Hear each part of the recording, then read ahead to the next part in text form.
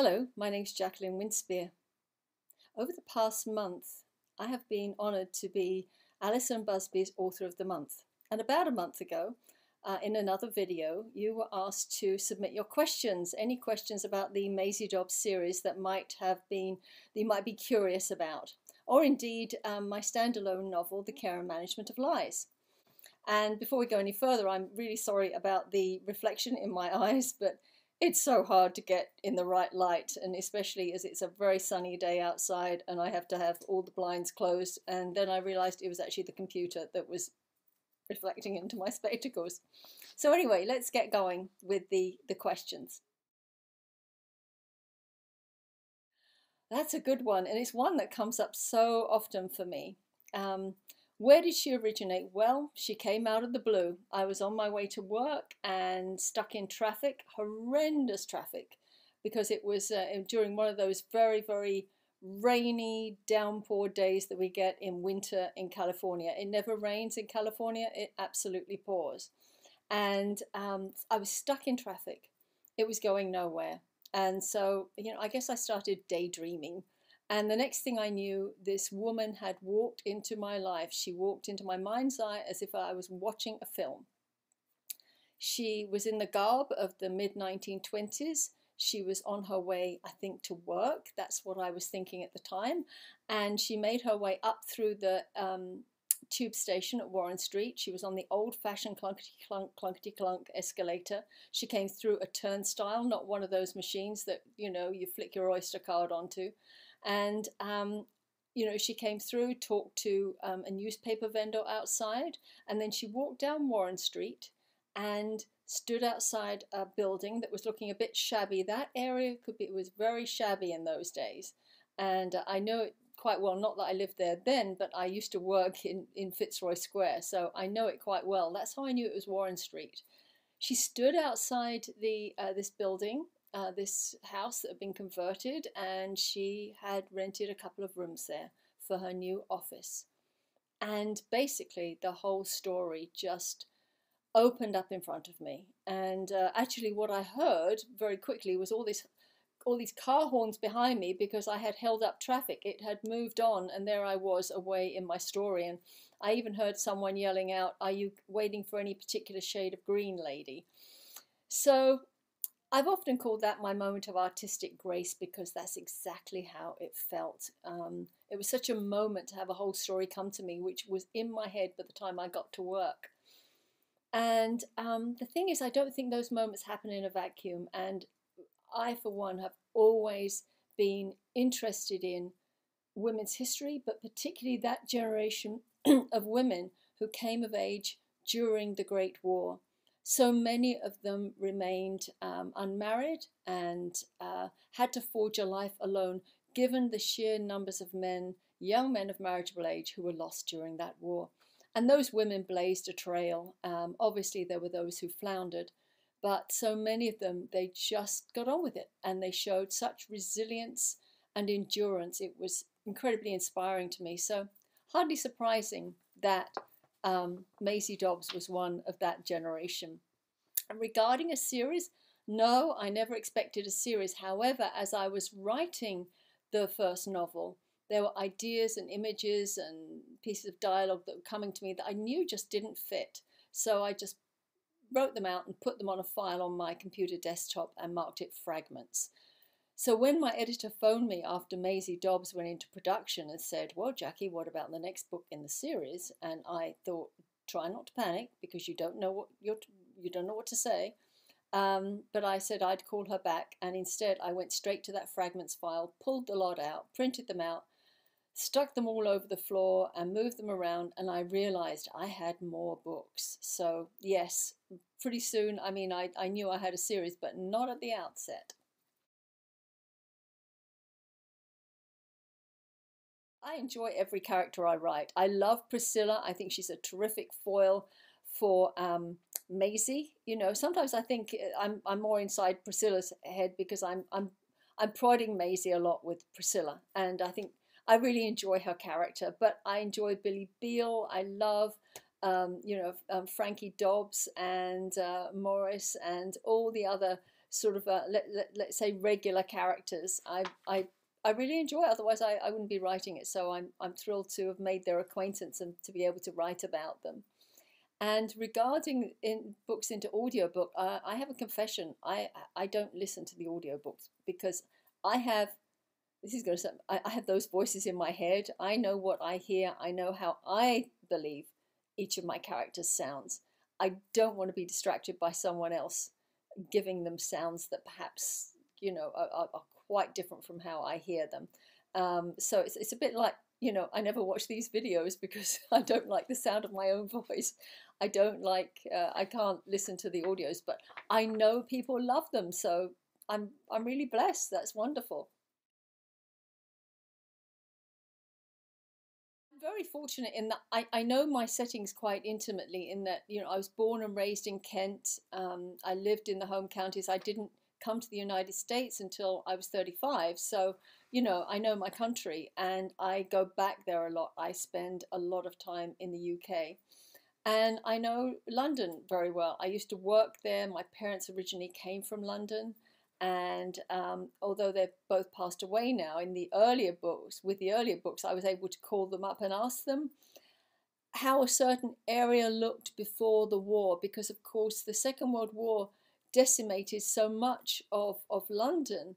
And then when it was rebuilt, I mean, it just looked quite different. So I was able to ask, what does this area look like? Or what does that area look like? And I go to other places. I went to Munich to when I was doing research for Journey to Munich. And that was extraordinary, especially going to the Dachau concentration camp. I remember with my late parents, going down to Dungeness in Kent and just walk, which I know quite well anyway, but I wanted to refresh my memory. And there we were, sort of tramping across the shingle on a very windy day. And that was research for Messenger of Truth. So yes, I tend to go to places, and if I'm writing a place that haven't personally been to, I do a lot of research, but I also try to keep exposure to that place at a minimum.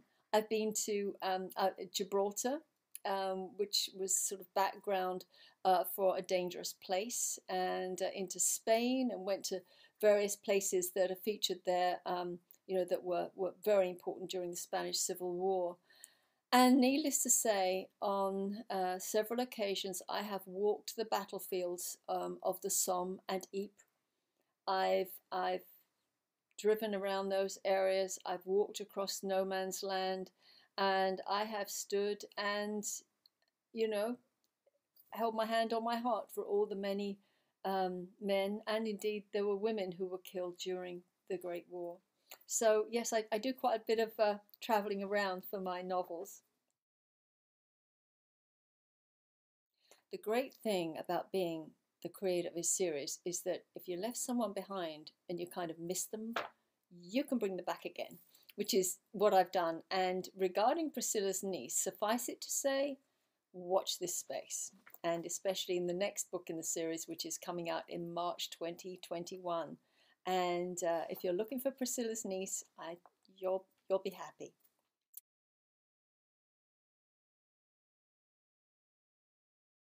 The first question is about writing about Maisie's early years as an apprentice, and I would love to do that. And in fact, I've kind of already got notes ready to write that. But as you can imagine, the essence is really time, and I'm very involved with writing.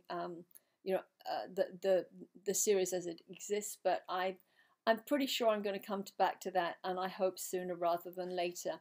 And it's really interesting that that same reader brought up the issue of, people perhaps living together when we think perhaps they didn't in those days, sexual relationships at the time, and so on.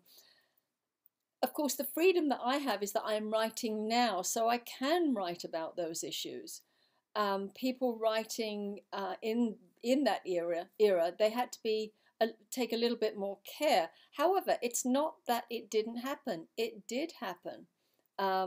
Certain writers themselves were living, as they might have said then, living in sin, and were certainly cohabiting on a part-time, if not a full-time basis. And you can certainly look back into the lives of someone like Dorothy Sayers.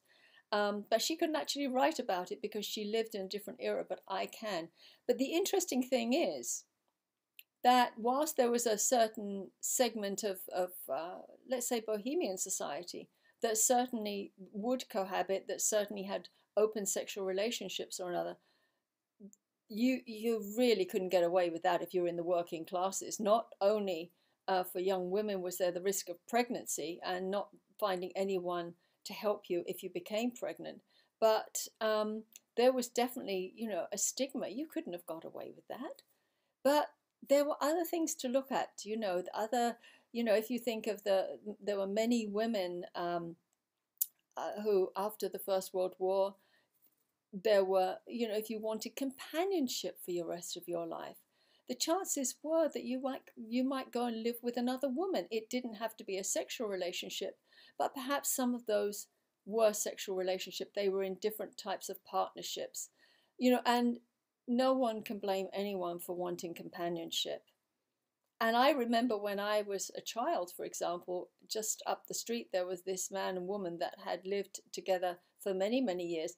And the gentleman was referred to as her lodger. Well, I think that was another way of saying, well, he just happens to live there, but no one, obviously wanted to recognize that he might have been anything else to her. Certainly, when you heard them having a row, you could believe that he was more than a lodger. But I think you have to sort of read between the lines and also understand that I'm writing at a different time when I have, have the liberty and the freedom to be able to write about relationships in a different way. And certainly with Maisie Dobbs, and I don't want to give the game away if people haven't got that far in the series. Yes, she's in a relationship, but she's also very careful that there are separate rooms in that same house, however else it might be. So I think it's just a question that I treat it differently, but I am at liberty to do so. Do you know, here's what is really rewarding. And I have experience of writing a standalone novel with the care and management of lies. It was not part of the series. It's not a mystery. Although it's set in the Great War, it's a different kind of book. And so I have a different relationship with the characters. But here's the wonderful thing about writing a series, and that is that I think it's more organic. It's more as we have a relationship with another human being. So let me explain what I mean by that. If you, for example, met someone, let's say at a party or at a friend's house or something, you get talking and you think, oh, this is a nice person, I'd like to get to know them better. So you then go out for a coffee, and then maybe you have dinner, and maybe you go for a walk. And over time, friendship grows. And we all know that when at the beginning of a friendship, you don't suddenly tell everyone everything about you. You reveal yourselves to each other over time. And so that's how a relationship grows and changes. So with a series, it's very similar. There's a lot I know about my characters, but it's really interesting as much as I create the characters and I create their lives moving forward, because my novels move on over time and my characters grow and change. But as much as I am the creator, so they are revealing themselves to me. So it becomes a really rich experience as a writer to be able to take your characters through different experiences, through a different era, for a different era. So you're going from, particularly in wartime, 1 year to the next is things can change rapidly, as we know, because I'm writing this just as things are sort of starting to loosen up following the lockdown and the COVID-19 virus. And I live in California, and we were one of the first places to go into lockdown. So think how things changed from just 6 months ago. So I really love writing a series for that reason, that I can explore character in a very rich and meaningful way.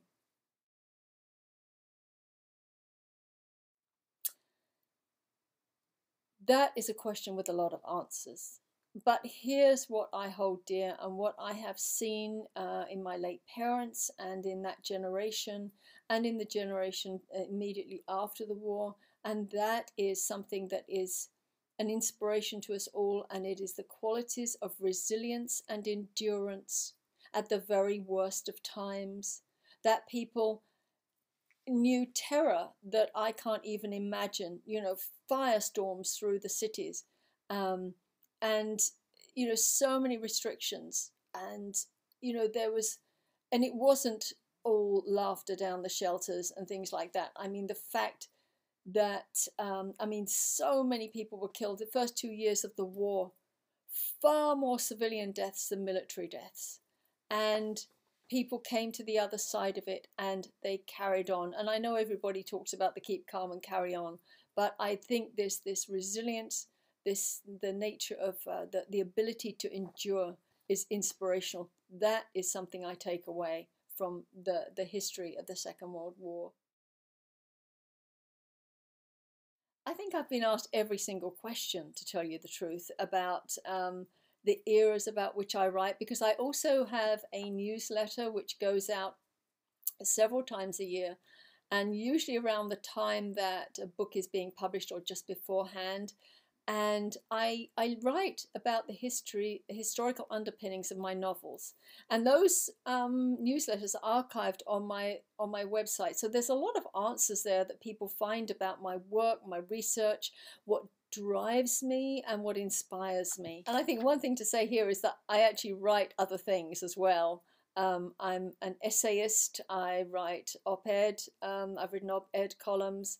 And one of my essays was published, for example, on LitHub, which is you can go online to the LitHub website, and I wrote about women war correspondents. And war correspondence, and particularly war correspondence, is a subject that I'm incredibly interested in. And again, it goes back to sort of the bravery shown by so many men and women, and also that desire to bear witness to the truth of war.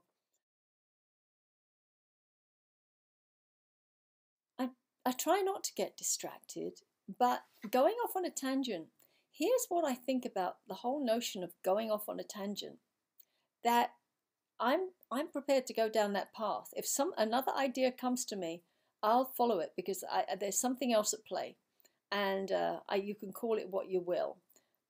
But I'll give you an example of that. When I first started to write Pardonable Lies, I had this whole opening scene in my head. I knew exactly what I was going to write. Maisie is introduced to this man, and he wants her to find out if his son is still alive.